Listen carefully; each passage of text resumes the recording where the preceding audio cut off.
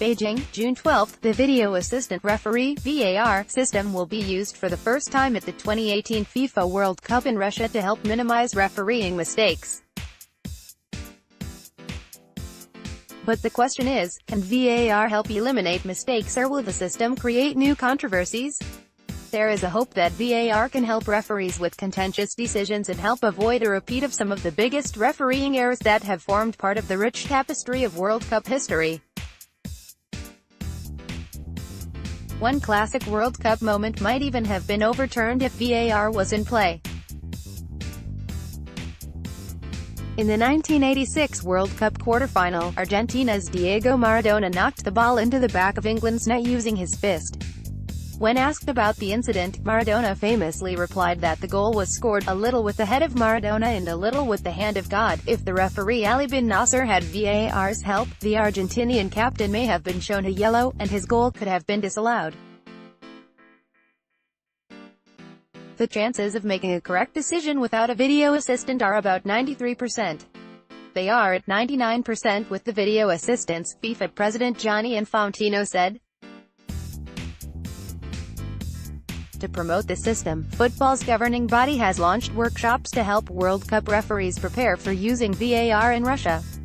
However, the effectiveness of the system may still largely depend on the men with the whistles.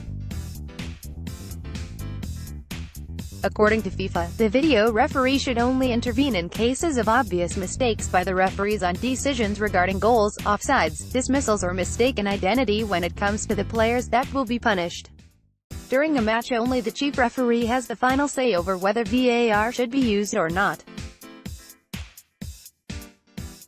As a result, whether or not the referee chooses to use the technology is likely to be a new controversy at the tournament. It's not just the World Cup referees who should be prepared for the changes. Another worry is that referees might become too dependent on the VAR system. The Chinese Super League started to use VAR in the 2018 season. When Guizhou Hangfang played against Hebei China Fortune in the second round, 3 goals out of 5 were sent to the VAR. Chinese media criticized the referees' reliance on technology, speculating that it might lead to some referees losing confidence in their own judgment. They argued that using VAR too often might interrupt the normal pace of the games and spoil the professional competence of the referees.